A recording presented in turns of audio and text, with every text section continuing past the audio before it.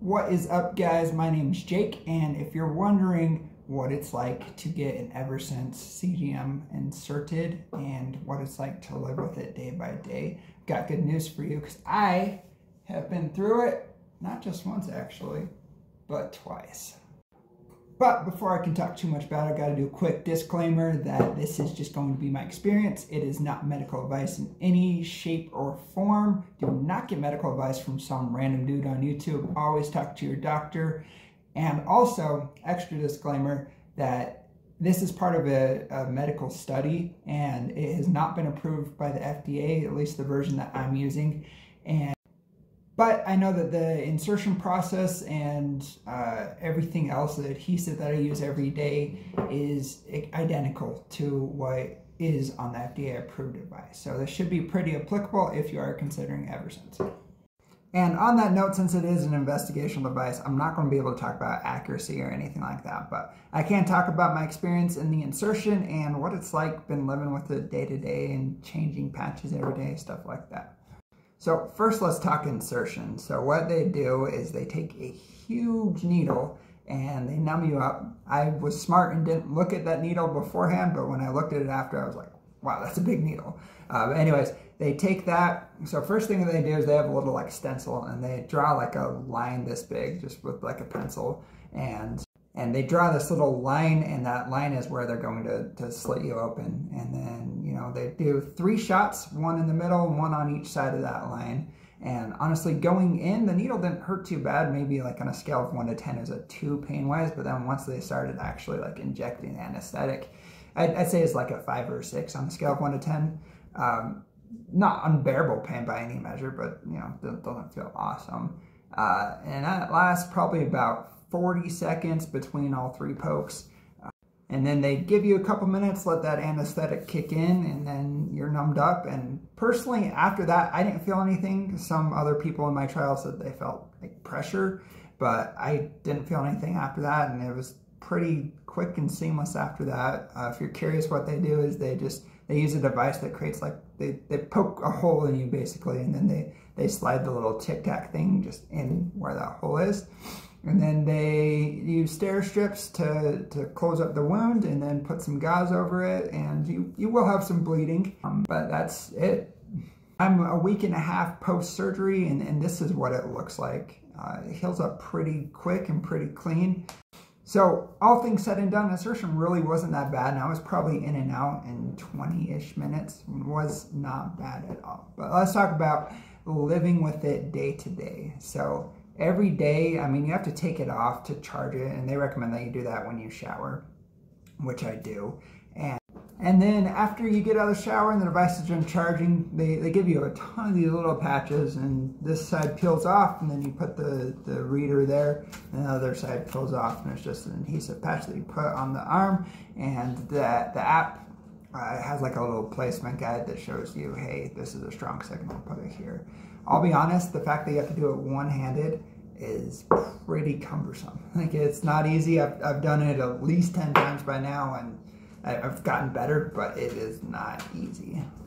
So this process, honestly, it's almost as big of a process as changing a Dexcom. You know, not quite as much because you don't have to deal with pairing codes and stuff, but it's like barely a step below it. And the fact that you have to do this every day is kind of annoying.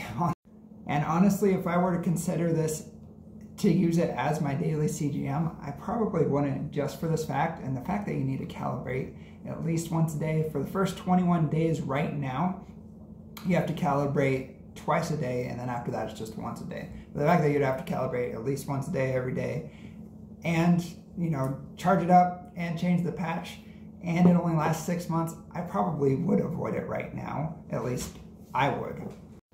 But, you know, looking at the future and what they've announced as their plans and what I'm on the study for right now, what could possibly be down the road is a device that lasts a whole year. You know, this trial that I'm on, it's for a whole year because they're trying to prove that it's effective for a full year. But it can be a device that lasts a full year, and the trial that I'm on doesn't require any calibrations. The other groups have required 1 calibration a week. So if everything goes well with these trials, hypothetically, What we could have is a device that lasts a whole year and requires no calibrations or requires just one calibration a week. And at that point, I would strongly consider that.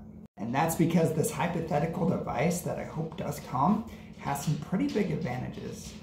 I'm a pretty big Dexcom fan, but if it's just one device that you're paying for and your insurance is covering, then hypothetically you're looking at a quarter of the cost of a year of Dexcom, because most insurance will treat this as a 90-day prescription. So you're looking at a quarter of the cost of a year of Dexcom.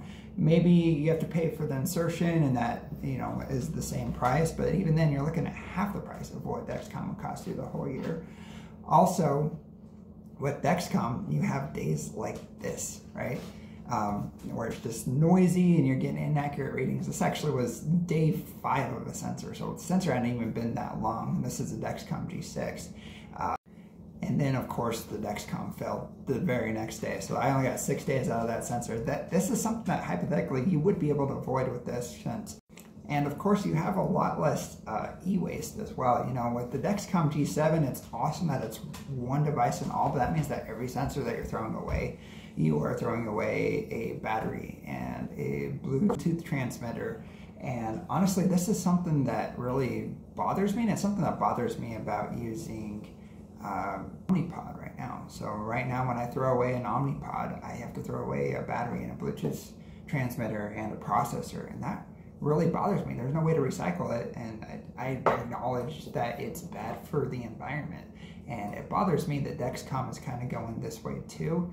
Again, it's a huge advantage to the customer, but it bothers me that there's going to be all this extra e-waste. So that is something that you would avoid with using the Senseonice sensor.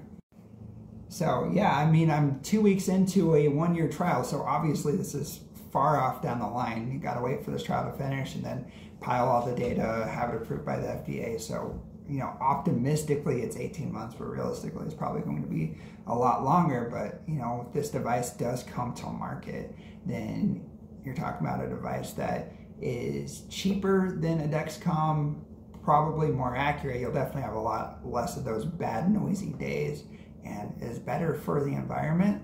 And that's a strong case. I would need it to work with my pump because that's a huge deal to me, but it would work with Android APS.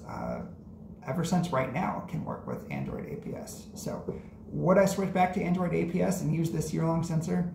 I absolutely would, given those parameters. But of course, that's just pure speculation right now, but fingers crossed, I'm hopeful. Anyways, that's been my quick thoughts on insertion and living with it day to day. Hopefully you found it helpful. If you have, please like this video, consider subscribing. I got a ton of other videos about Android APS and Omnipod and stuff like that. So if you're into diabetes tech at all, check out my other videos, and we'll see you guys in the next one.